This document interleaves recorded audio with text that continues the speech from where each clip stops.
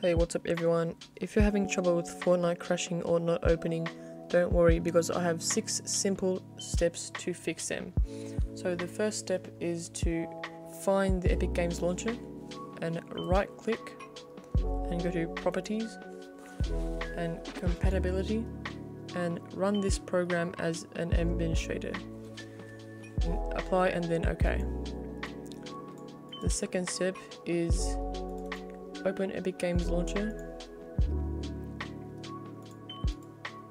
go to Fortnite, click the 3 dots, click manage and then verify. This could take a couple of minutes, but this just verifies the Fortnite game files to check if there are any corrupt files or anything.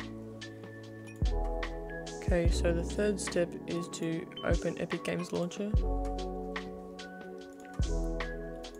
library, Fortnite, click the 3 dots, manage, and click this next to uninstall. And it's going to get a bit tricky, but just follow along.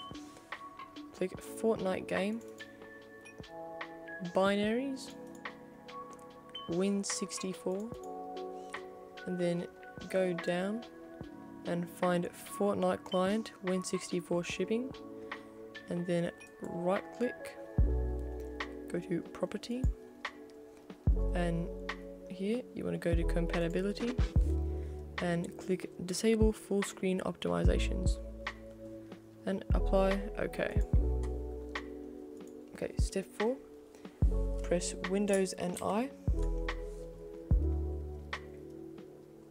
Here, Windows Update, and download and install if you have any updates available. As you can see for me, I have some. Step 5 is to go to Windows search, type cmd and run as administrator. Here you want to type sfc and then space /scannow, then hit enter. This will do a quick scan of your PC and will take about 5 minutes. And when the scan is done, just close this. Okay, so for the last step, go Windows search and device manager and display adapters, and right click, properties, go to driver and update driver, search automatically, and this is alright. So close and close. Okay, and that's it for today's video. I hope these steps help you get Fortnite running smoothly again.